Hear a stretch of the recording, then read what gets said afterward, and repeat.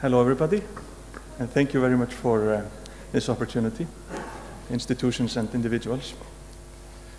Since this is a conference on the matters of the Nordic art, I thought I'd start with telling you about my 3-week trip to Mexico in 2007. But don't worry, it will all make sense in the end, or I hope so. What I wanted to get at is the work of 3 wonderful artists here in Iceland, but it might take me a little bit of time to get there, so please bear with me. But at least let's start with looking at some art. My colleague, the curator Montserrat Alvarez, had organized a solo exhibition of the Swedish artist Elin Wikström at the Sala de Arte Pública Siqueiros, including 4 of her earlier pieces and 1 new work. Given the fact that Wikström's practice is a performative and relational or activated situations in her own terms, the project involved reenactments or remakes of the older work, while Wikström herself was busy performing in the new work every day in the gallery. One of the older works was Thanks to Sten, Elisabeth Søren Morten Bennett, first manifested in Copenhagen in 1996, when together with her friend Wikström set out to spend every night during the exhibition period in a new home with people she had never met before. The exhibition lasted a whole month. The idea was that the first host would find a place for her to stay the next night, that the second host would find a place for her to stay the third night, etc. This was a chain of spontaneous encounters that took place, or at least that was the idea, most of the time. In fact, the chain didn't work, and the artist and her friend spent the night in the gallery floor on a mattress. But that's not for here. In 2006, Montserrat Alvarez included this work by Wikström, Thanks to Sten, Elisabeth, etc., in a group exhibition upstate New York at the time when I was living there together with my wife. Little did we know when we were asked to host this Swedish artist and her friend because of some performance or exhibition or whatever. And of course, we welcomed our Nordic friends in our home. Wikström and her friend were delightful guests. They even brought us flowers, as you can see. And we had dinner. We were of course very curious about the whole work, and we had a good discussion. Then we made their beds on the floor in the living room, and the day after we took them sightseeing on the Poet's Walk. We also arranged for them to sleep over with some other friends the following night. That day there was a fresh bouquet of flowers in the exhibition space in the gallery and a text on the wall.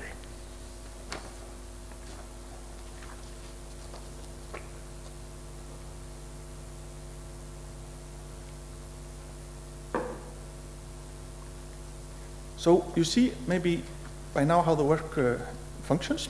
Every day Wikström took the flowers when the museum closed and brought them to the next host, changing also the text on the wall or updating it. That was the only thing the visitors to the museum would see or experience. The rest was exclusively the experience of the artist, her friend who was traveling with her, and their hosts.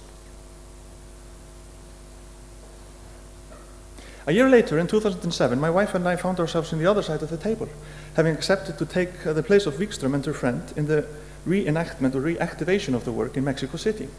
The artist was busy performing in her new durational piece, and we took the part of the art globetrotters. This was a totally new experience for us, having never been in Mexico, and we had stopped pretending being artists a long time ago, so it was fun to play that role again. Then again, one of the many issues that came up was the question of what was our role? Weren't we just tourists? Were we actors, sidekicks, or what? For Wikström, this was also new, to have someone else do the work for her. So all in all, a very exciting enterprise. But to cut a long story short, what happened were numerous interesting encounters with wonderful people who let us into their homes, sometimes even into their beds, while sleeping on the floors themselves. Wikström was actually in the chain as one of the hosts, so the tables did really turn. And with our hosts, we had engaging conversation about the piece and that we were part of, and they as well. And a lot of questions were raised that were interesting and challenging. Sometimes no questions were asked at all, as we didn't speak any Spanish, and our hosts know English. We, of course, also had many conversations with the artist about the piece and really got into the whole thing, enjoying it tremendously, with food poisoning, exhaustion, and arguments, the whole package. The Mexico experience had stayed with me and has stayed with me until today, and I often tell stories about the people I met, the things we saw, and the places we experienced during our stay there. come to realize that the stories I tell are in fact a significant part of Wikström's work. Part of her practice is never to show documents of her work. She didn't interrogate us or ask us to take pictures or write a blog or anything of the kind, hold lectures. I'm doing this here on my own terms. I haven't called her up actually. It was enough to keep the flow going and enjoy it while it lasted. The work can be reactivated at a later stage, but never exhibited as archival information. Here again is the manifestation of the work in the exhibition space. For publication purposes, Wikström actually or usually has a single picture, usually a quite random picture, and she writes a short text describing the activated situation, that's all. And at the time, there were of course quite a group of people involved in the reactivation of the piece, and they became a part of the work. But when I'm telling you this story now, the work proves to have a sort of an afterlife. Perhaps even on the side of the hosts, who knows? So thanks to Pablo, Mariana, Jonathan, Tobias, Yutzil, etc. in 2007. Well, ever since, whenever I think of performance art, I remember the questions that were discussed during our stay in Mexico, and I think they are totally relevant in the work that's being produced around us today. What is performance? Who is performing? Where is the audience? Or what's the public? What's the private? What is left behind? Who cares? How does this practice challenge curatorial practice? So let's begin here in Iceland. But I don't want to go into the contemporary art scene just yet. Let's begin a few years back. Actually, let's begin 100 years ago or something like that. Having taken part in Wikström's work, I am reminded of the work by artist Birgir Andrésson, born 1955 and deceased 2007. He created it around the year 1990. He called the project Different People, a series of enlarged found photographs and the adjacent bookwork entitled Nearness, now life, published in 1991. Andrésson researched old printed matter and folk tales, fishing stories and images of different people, vagrants of all descriptions, who found a shelter over their heads by traveling from farm to farm, often providing some quirky entertainment or showing a special skill in return. In other words, Andréson's was an artist's humble attempt, and I'm quoting here directly, an artist's humble attempt merely to shed vague light on the colorful soil and unique environment from which Icelandic culture has sprouted forth. End of quotation. The first character who Andrésson studied was Dream Joe in the late 1980s. Joe traveled from one farm to the next in the 19th century, offering interpretation of dreams in exchange for shelter and food. He would even dream something himself that might cast light on something that was going on at the farm. Maybe a lost jewel or the matters of love. Then there was Gvendur Dullari, who once had the chance to hear a visitor from the Alps yodel for the locals, and he set on to master the art in his very own way and used his special dull as an entertainment in turn for a place to stay. The people are long gone, but the stories remain, and we can still wonder about their art. Grounding his work firmly on local heritage, research into the rich tradition of storytelling was intrinsic to Andrésson's practice. The Icelandic language was a paramount medium for him. The relationship between vision and language and their role in creation of value and memory. Andrésson was particularly interested in material that demonstrated an attempt to define the identity of Iceland and Icelanders.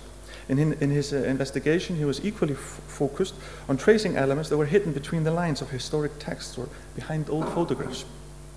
His search included enlarging these old photographs, rasterizing, redrawing, or repainting them. He attempted to discover the overlooked and the ignored that might come closer to something genuine, a bona fide identity, if you will.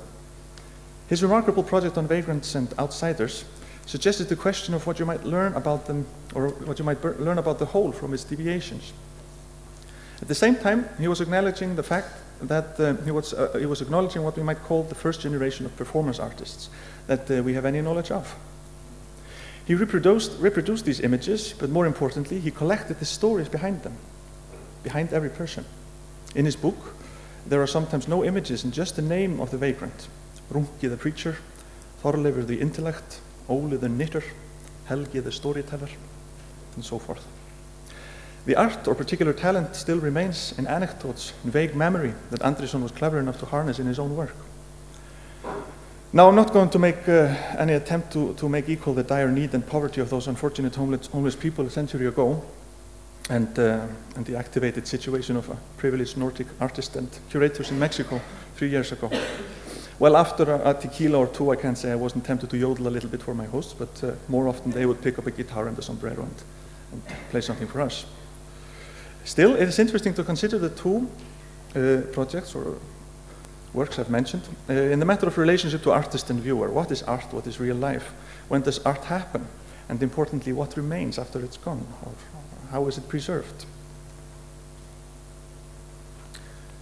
So, now we get closer in time, and here we have in Iceland a few artists that I'd like to talk about who also choose private experience for their performative practice, and in a certain way they also rely on the preservation, or should I say extension of their work within the tradition of word of mouth. Much as the practice that I've been talking about, they have taken their performance to a level of close intimacy with the viewer, but they managed to set the stage for the existence of their work on another level via stories or hearsay. By inviting them to join them, meet them, or interact with them, the artists bring performance in a certain way back to its very roots, where the audience would become part of the work in a new and exciting way, where the happening in the moment is favored over the production of objects, and nothing remains afterwards except the story. Now, browsing through Art Forum a couple of years ago, you might have come across this advertisement from the performance call girl. The Icelandic artist Ásdís Sif Gunnarsdóttir has repeatedly, over specific amounts of time, been alert by her computer every Sunday in case someone anticipating a web performance rings her up on Skype. Each performance, or each person, gets a special treatment, a spontaneous, dreamlike fantasy that lasts a few minutes, invoking questions of identity of the performer, who transcends into a diversity of mythical roles via current image technology. They are a merger of female stereotypes, for example, the gypsy fortune teller and the lady of the night who accepts appointments by call. Ásdís has a variety of oddments close at hand: wigs and glimmer and Christmas decorations, feathers, mirrors and lights. Should someone call, she delivers an abstract display or a visual poem, as she calls it, reciting improvised phrases or demonstrating all sorts of gimmicks. It's fascinating to associate the ridiculously frivolous stunts that she actually employs with the baffling outcome on the other end of the line, on the viewers. And the viewer will only get a partial glimpse of what's going on, distorted colors and blurred shimmers and vague messages. Behind the razzmatazz, there is a serious investigation into the relationship between artist and viewer. As an art experience, the Skype performance takes place in a unique setup and far from the traditional art space. The viewer is one-on-one with the artist, who not only performs for him or her alone, but sees them in the way as they see her, on her side. This is an intimate situation, evoking the notion of various traits of the sex industry, such as the peep show. And Ásdís certainly does not attempt to conceal the reference by literally naming her performance or the happening, the performance art girl, performance call girl. However, hers is less an attempt to take on the cliched metaphor of art and prostitution, as it is a pun aimed at highlighting the unorthodox art side, which is the net, or the web. By editing out and ignoring various layers between artist and viewer, such as the gallery space or the art object and the textual information, she strips the art experience down to a level of personal, instant, and non-collectible gestures. She still very much relies on familiar art forms, namely video and performance, both of which defy the art institution and have subsequently, to a larger or greater extent, been incorporated by it. And Wagner brings up many of these issues that are embedded in Ásdís' work in her text, performance, video, and the rhetoric of presence from 2000. She stresses that the history of performance and video art is marked by an intense posture towards the viewer, focusing on the abuses that the body and the senses suffer via these contemporary mediations. She claims that the viewer now needs some restructuring. They must be made to see anew, to see actively, to see critically, to see suspiciously, to see themselves doubled, maybe duped by the artist who is the object of their gaze. End of quotation. Ásdís dupes and doubles her viewer in the sense that her medium is like a mirror, She and the viewer are both looking at the computer screen with a built-in camera. They gaze at her and she gazes back at them. The screen becomes a mystical tool where the body and the senses get distorted. In Iceland, where there is a tradition of, for the creation of new local words for new inventions, the word for computer is actually tölva, which is a portmanteau word deriving from tölur, for numbers, and völva, for the seeing stone. So the computer becomes a crystal ball that Ásdís and the viewer scry simultaneously. She mischievously treats technology as a psychic phenomenon and embeds her artist-viewer question within the relationship of the psyche and the machine. Posing as clairvoyant or a witch in her Skype performances, she flirts with the notion that the persistent enchantment with technology finds its roots in religious or transcendental imagination. Consider Ásdís' fantastic titles of previous projects: Netscape Oracles, Techno Witch, The Red Siren, Future Crash, Tribal TV, Future Crash TV, and TV Fortune Teller. She couldn't be more explicit about the intrinsic effect of communications media. As she trifles with transhumanism, where technology has turned to myth, she is more interested in the empirical level of consciousness, the elusive and the nebulous rather than the rational.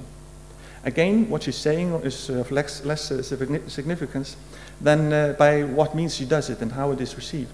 This certainly does not mean that her work would be of equivocal importance, no matter what she did, just as long as it was on the Skype. But Ásdís's agenda is playfully disguised in the camp terminology of the porn industry and the anticipation of a technophile utopia. Regardless of the provocative implications underlying her work, her aesthetic is personal and complex, inspired by various sources in visual culture. She's generous enough to offer one client after the other a beautiful and unique moment every Sunday, a genuine afternoon delight, if you want. As they engage in the conduct, mesmerized, their senses are challenged and the relationship of art and audience put to the test. Asking her specifically about this work, Ásdís also emphasizes how she uses it as an active studio, an ongoing studio practice, where she allows herself to try out something new, to make mistakes and progress in her practice. Role play and the question of fictional identity took a radical turn in the hands of the artist Contemporary Nordic. Given a regular Icelandic name as any other child, he decided to take up a new one in 2006. And he would no longer answer to the name which must not be mentioned, but as Curver, the brand name of an international plastic manufacturer that makes garbage cans and lunchboxes. Contemporary Nordic has been very consequent in his performative actions over the last few years. Recently, however, he's broken it up and started challenging his established methods. Every now and then, you would see a poster downtown or advertisement in the papers of one of Curver's real-life performances, as he calls them himself. There was the famous hamburger tour, where he announced a certain time and a place in different burger joints in Reykjavík over the run of a few days. People were invited to come to see him eat a hamburger. And some people did, while sometimes no one came. The very few who actually experienced the performance either stood passively at a distance, and once they actually clapped when Curver had finished his meal. Or they would sit down with him and order a burger themselves. One of them stated, "So if I get it right, I'm eating a hamburger, but you're making art." Curver was playing with the format of rock and roll groups who would go on a tour, announcing the dates and venues. In his case, however, it was the hamburger tour, and it attracted around 15-20 people over the whole tour. That doesn't change the fact that the work became quite known, and still people remember it as part of Curver's oeuvre, even though there exists little or no documentation. A part of Curver's practice has always been this relationship with the media, so whenever he takes on a project, he carefully plans it with the functions of the media in mind. As a result, the only significant documentation of his real-life performances exists in newspaper clippings and TV news. As a rule, the underlying news value of covering his events would always be the question, but is it art? In 2005, Curver announced that he was renovating his apartment over the period of a couple of weeks, and that people could access a web camera 24/7 to follow up on the work. The Apartment, that was the title of the work, landed on my desktop, and I remember the strange intimacy that I developed with a little window on my computer screen. There he was, painting the kitchen cabinets or rearranging his record collection. It was quite the Truman Show experience. where I found myself enjoying the most boring things like someone cleaning their house. And I remember the party which he held when he finished. The exclusive and private experience that somehow enters the collective memory has always been the essence of Körver's performance art. So I find it really interesting to consider his most recent work, where he turns things around completely. In an exhibition venue in New York, Körver built a corner very similar to his very own living room, with an easy chair, a TV, and a plant. Over the period of the exhibition, he sat in the chair in his dressing gown and watched television. And another example, aiming to inverse the private situation in his real-life performances, Körver installed a bathroom situation in a public gallery and continuously went through the loop of taking a shower and shaving in front of the group of exhibit goers that passed by. A little story from behind the scenes makes the work somewhat of a self-torture. But as it turned out, when the installation was ready, the exhibition opened, there was no hot water in the pipes. But he performed. So it's interesting to see what comes out of the reverse situation that Körver is experimenting with, but he still continues to create his off-the-track performances, like his project from last summer, Sliceland, where he put an ad in the papers for Sliceland, the westest pizza in Europe. Situated in the Bjargtangar lighthouse on the edge of the West Fjords, it takes 6 or 7 hours to drive from Reykjavík to reach this westmost point of Europe. If you happen to take the trip, or if you were just a tourist who by chance were in the vicinity, you would find Körver in the lighthouse, in his temporary pizza parlor, where he prepared and served pizza with topping from the nearby Látrabjarg bird cliffs. There are not many I know of who actually experienced the work in person, or if they did, if they had a slice of the puffin pizza. But as with Körver's older real-life performances, this work is known through stories and anecdotes. Körver's practice very much comes out of the local situation here in Iceland, with a tradition of seamless crossover, the limited size of the community, and the level of art discourse. Körver has always been an active musician, currently together with our representative of culture and tourism within the city of Reykjavík, Einar Örd, from the Best Party. He is in the band Ghost Digital. So borrowing from form and structure from the realm of music scene, like I was talking about earlier, the announcement of the Hamburger tour, it comes quite natural into the practice of Körver.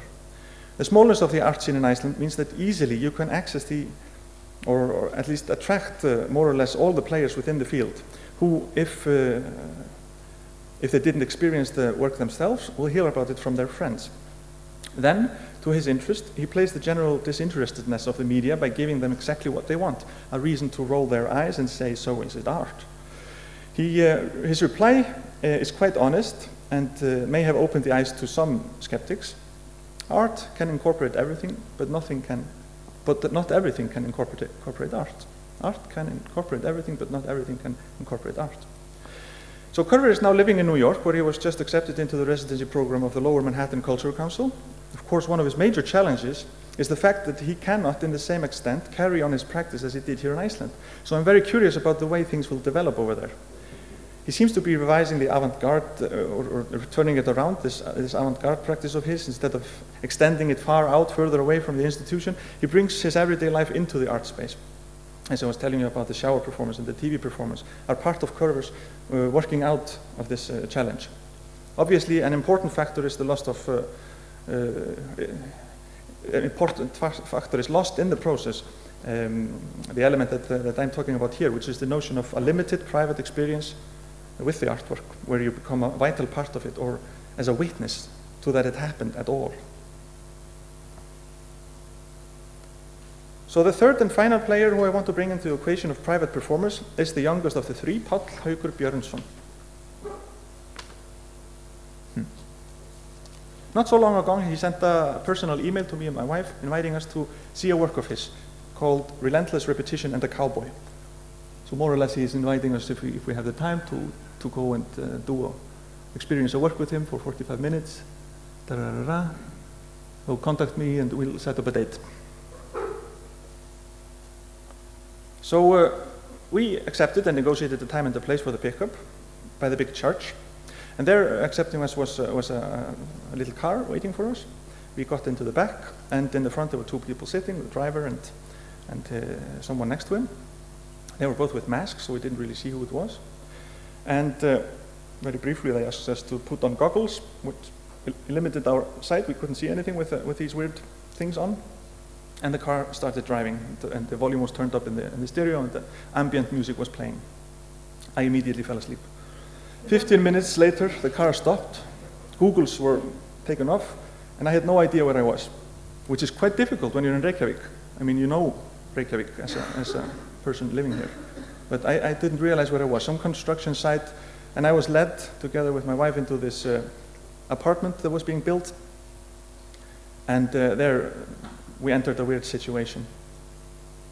We were sat down by a table, and there was a lot to take in. Objects, sculptures, sketches, what seemed to be sketches of the whole enterprise from the beginning to the end. There was a DJ playing some more noise, ambience music. The girl who was in the car, she started bringing us some fruit pudding. We could see that the artist, Páll, he was stuck in a machine with his face and hidden in some sort of a jar, and in a video you would see the face, and it was covered with water. He was in the water trying to breathe. His genitals were in a tube connected to the sculpture. The girl started recording us with a video camera while we were watching the whole thing, and projected our image into the work itself, so we saw ourselves watching. So after a while, she just told us to get into the car again, put on the goggles, and the car would drive us back to the church. And there was a country song playing in the stereo with some lyrics about trying to cope with the institution, which is very vague and unclear. So this is the place that we were taken to, and a part of the installation in this deserted or not yet ready apartment. DJ. Weird sculpture, the sketches, and the girl hovering over us in the stairs. Páll, the artist himself, and having seen a few of his performances, even though you didn't see his face, you would recognize him because he's usually naked in his performances.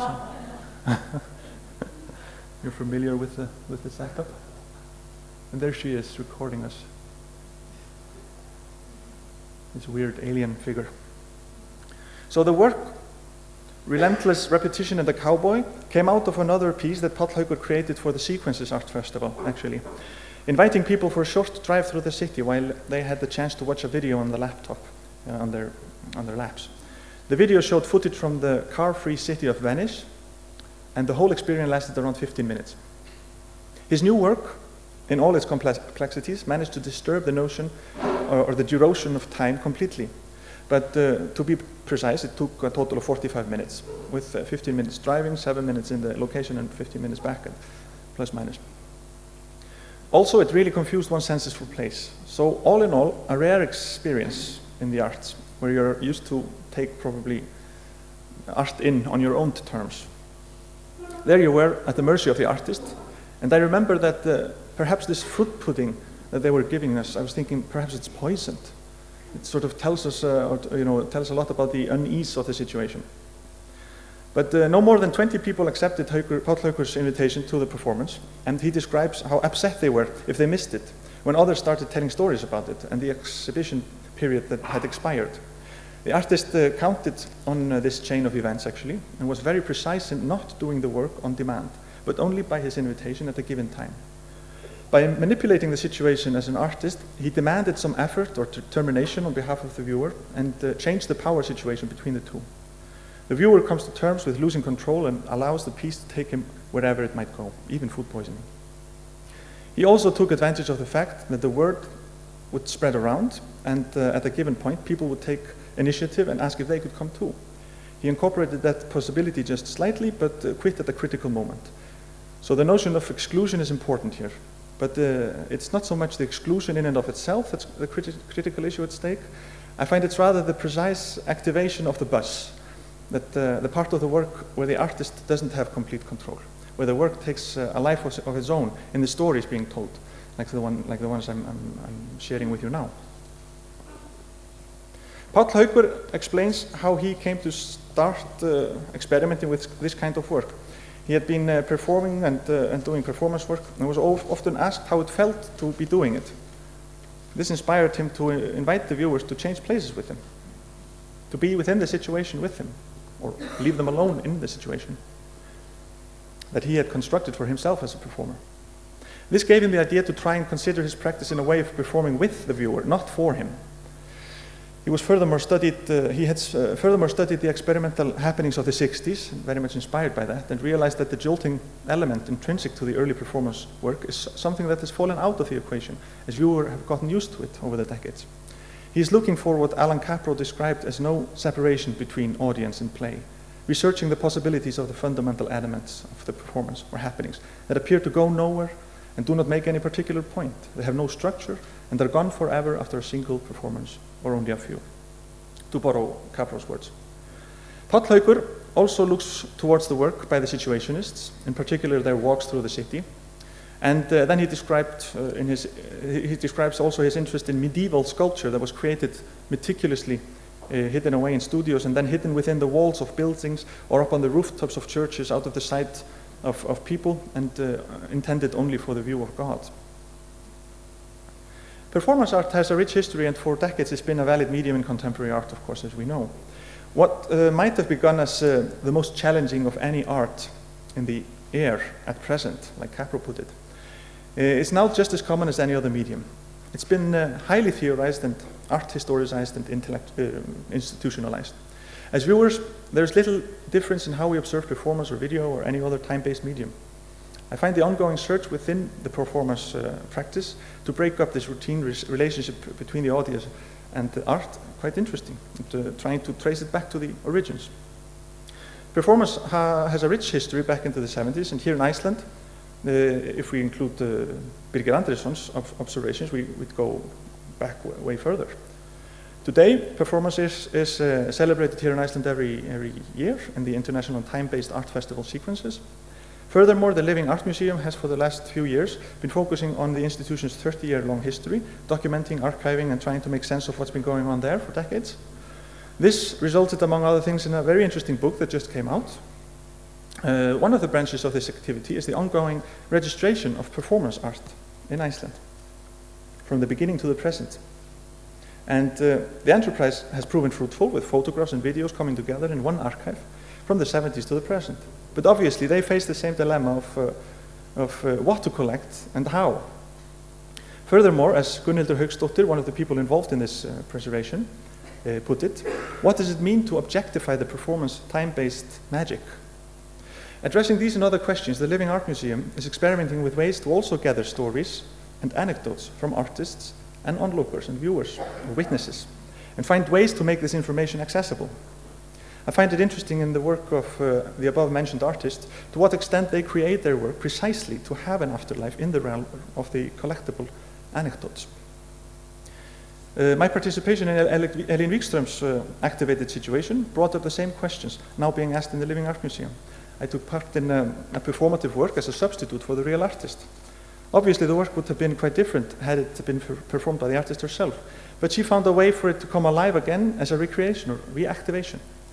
As for Birgir Andrésson, not only do I consider his work interesting in the context of performance art, as I already described, but talking about contemporary arts in Iceland, here is an artist who I'd say is by far the most significant influence on younger generations of artists. He was a popular teacher and inspiring artist, and his life work is currently being analyzed and registered in the catalogue Raisonné and further publications. Not to mention, there are countless stories of him that will continue to circle around, and as time goes by, the boundary between his art and life might blur, if not evaporate completely. I hope that the examples that I've taken make sense in their diversity. The sheer similarities that I find among other artists as well here in Iceland, I could mention other artists, such as Ragnar Kjartansson or Icelandic Love Corporation, and Ingibjörg Magnadóttir, Huginn Þór Arason, or Steinunn Gunnlaugsdóttir, Haraldur Jónsson. There are many, many more who are experimenting with this, what we can call performance in private. But I would also like to mention an example from the realms of theater. The actress Margrét Vilhjálmsdóttir has been expanding the traditional world of theater in her productions by including or introducing, for example, a theatrical performance for a single viewer at a time. Hnykill, or Bundle, was a performance created last year and took place in a warehouse down by the harbor where a single person would undertake a journey of a sort through the building, meeting characters that would share intimate stories of love and joy and regret. I would say that there is a systematic critique on the institution involved in this practice, but I wouldn't say that that's the whole issue here. As the artists I'm talking about, they all exhibit their works within museums and galleries, as well as sometimes to try to combine the notion of private experience within the framework of the institution. Páll Haukur just recently exhibited an elaborate work in the Gerðarsafn Museum where he performed once a week. Körver is bringing his personal life into the institution, and Ásdís may pop up in a public event such as an art opening where she will do a kind of a fortune-telling or aura reading for the individual members of the audience. Perhaps what is at stake is that these artists consider the institution not only as in the museum or in the building around it, buildings around art, but the art community as a whole, with artists and us viewers included. Here in Iceland, this is particularly easy as the people who bother about art at all, they are no more than a couple of hundred. So this group is part of the institution and as such, the artists make use of it for their realization and preservation of their work. And I thank you very much for your good attention.